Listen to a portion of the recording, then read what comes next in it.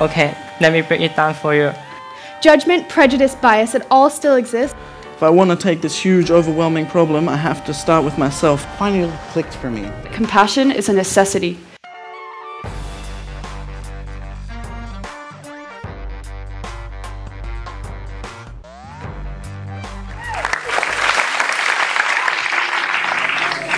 Try again. Hello. There you are. All right. Good evening, everybody. This photograph depicts the very fringes of our solar system. It was taken by the astronomer Carl Sagan from the Voyager 1 space probe in 1990. Now, can anyone spot the pale blue dot? Yeah? That's it. That's us. The blue planet with an indigo sky and an azure sea.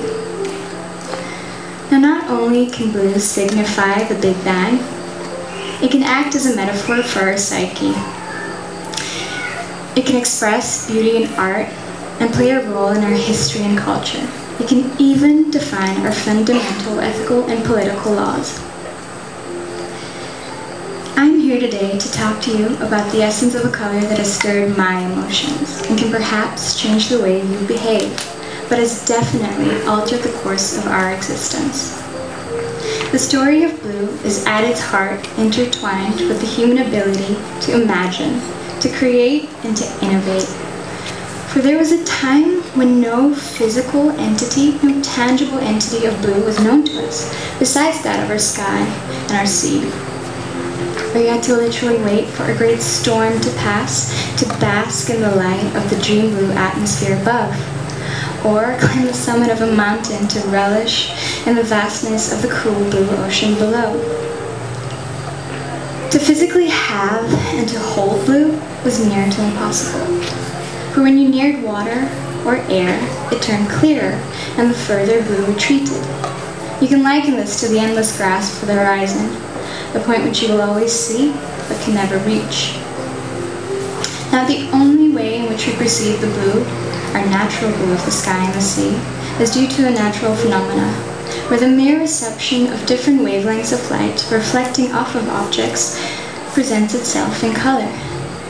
Now, each and every object absorbs light differently, and thus we perceive different objects with different colors. So, can anyone perhaps tell me, or does anyone know, what natural element in this earth can create a blue pigment? Sorry? Yes. Good. In fact, it's the only element known to us which we can derive a solid plain blue pigment from. And that's it. However, incredibly so, before this element was ever discovered by humans, we could actually artificially reproduce the blue color. Now, this to me underlines a very, very human desire. A desire to materialize that which perhaps is magical and mystical, for it to transcend to something more rational and even integral. Let me take you back 6,500 years ago to the remote Sarisang mines of Afghanistan for you to truly understand the historic lineage associated with the material usage of our blue pigment. For the discovery of lapis lazuli brought an omnipresence of color into the very hand of man.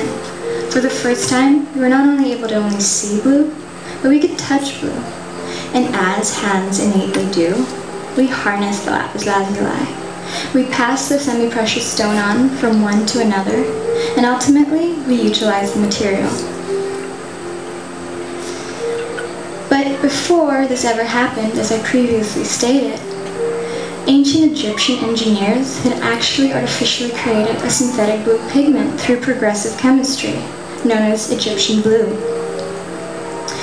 So the very first artifacts that we can find which are blue are, for example, from the ancient Egyptian era, like this piece of faience, but also scarabei and ancient wall paintings. Here, blue symbolized the connection to the spiritual realm, to rebirth, to fertility, and to creation. And soon the knowledge was passed by traders over land and sea until it became an integral part of our economy and our culture. Now this made me wonder, how did one of the rarest, if not the rarest color known to us in nature become what we regard today as one of our primary colors? I'm going to take you to Venice around the 10th century AD. Venice at the time was the epicenter of merchants and artists. So this connection brought a great invention to us.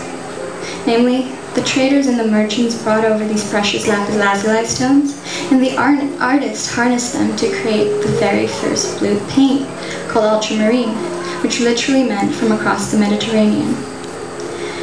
The first Renaissance painter that utilized the ultramarine was Giotto di Bondone. Here you can see a wall painting of him in Assisi in the St. Francis Basilica.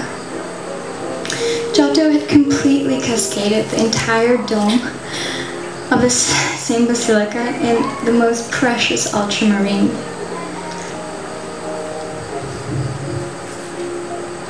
And as you can see, he had also dusted it with golden stars to resemble the sky.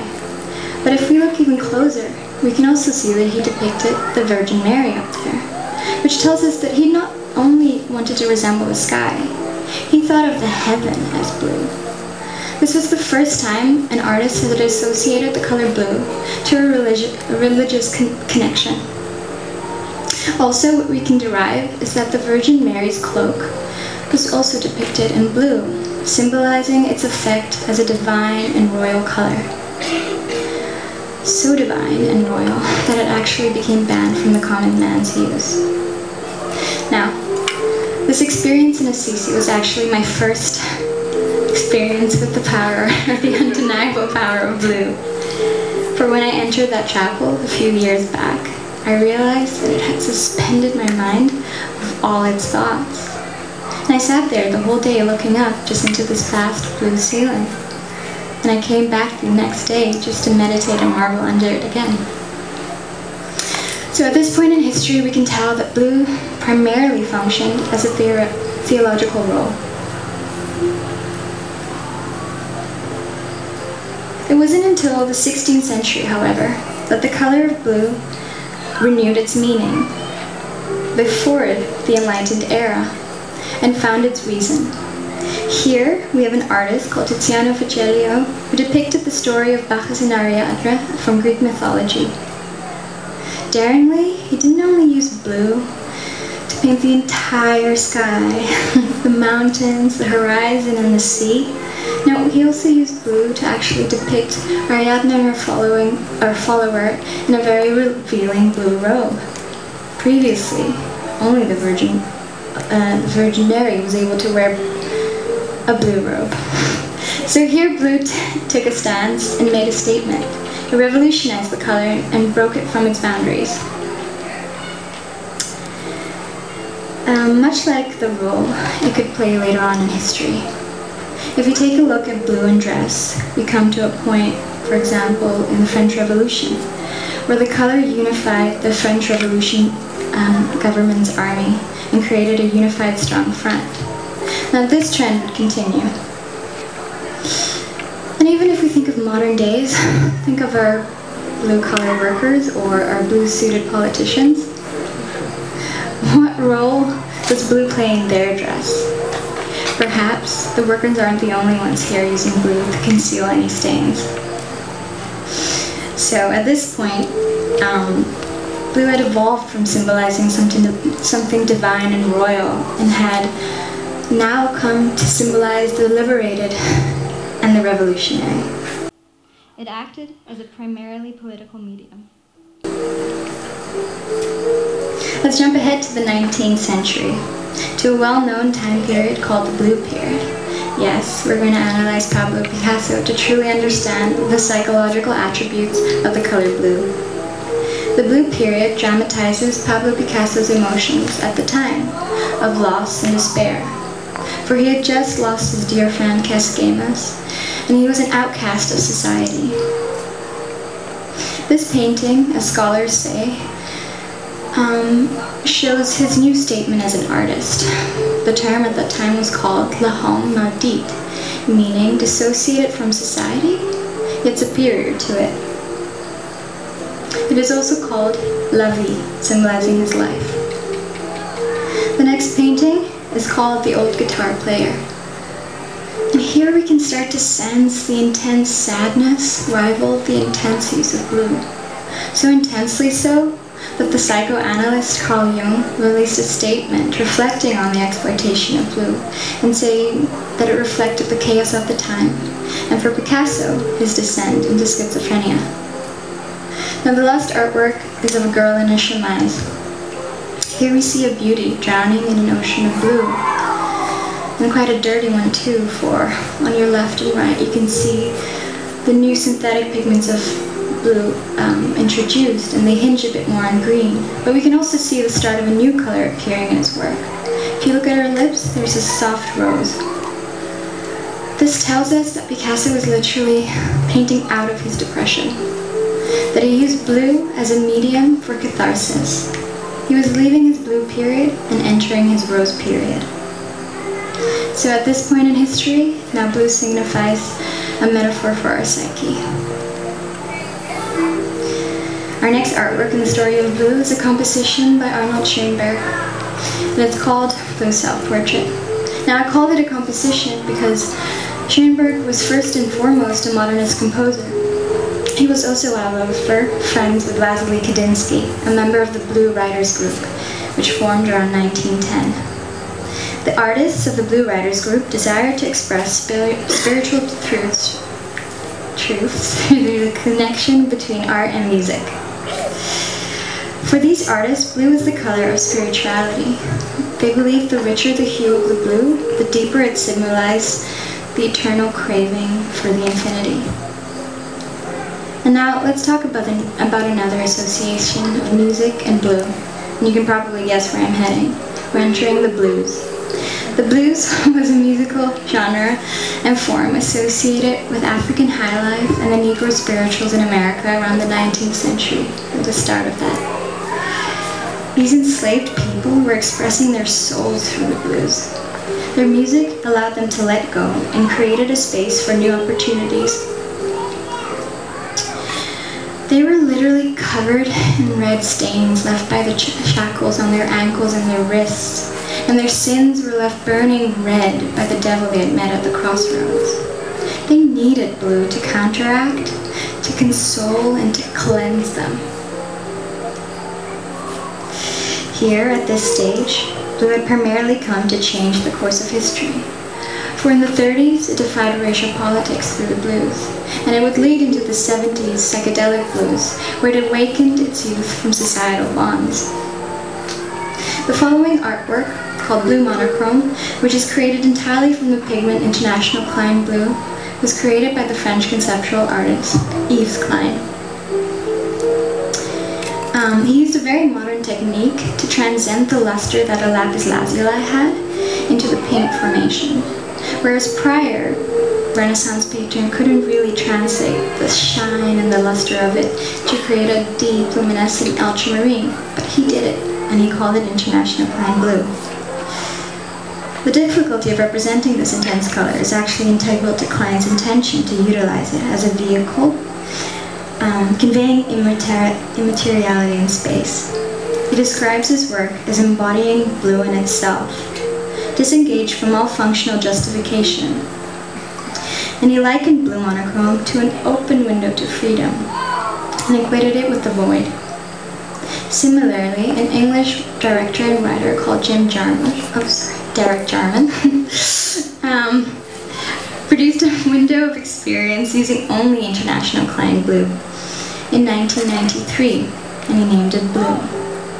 4 months after, however, tragically, Derek Jarman had died from AIDS, a condition which also left him partially blind throughout his suffering.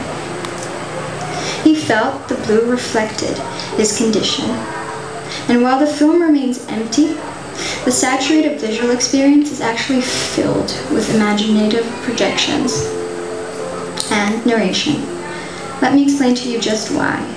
Interestingly, when watching this film, the retina of one's eyes tire from the intense saturation of one color and produces bursts of blue's complementary, namely orange, so that it fills its screen with imaginary projections.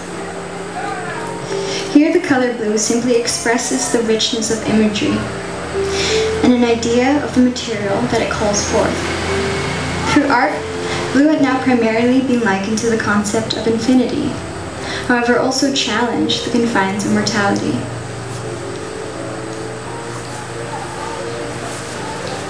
Next is the contemporary artist called Anish Kapoor.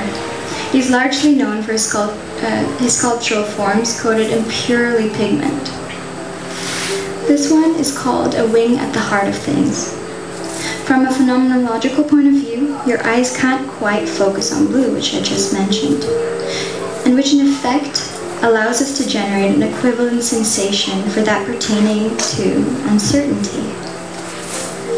He associates the color with an absence of light, observing that blue much more deeply reveals darkness than does black. We can ponder this when looking at his latest artwork called Dissension. And finally, this piece by Anish Kapoor is called Sky Mirror. And it simply and beautifully brings down a piece of our sky on Earth and reflects the continuous flux of our environment. Now, at this point in time, blue has come to emulate our knowledge.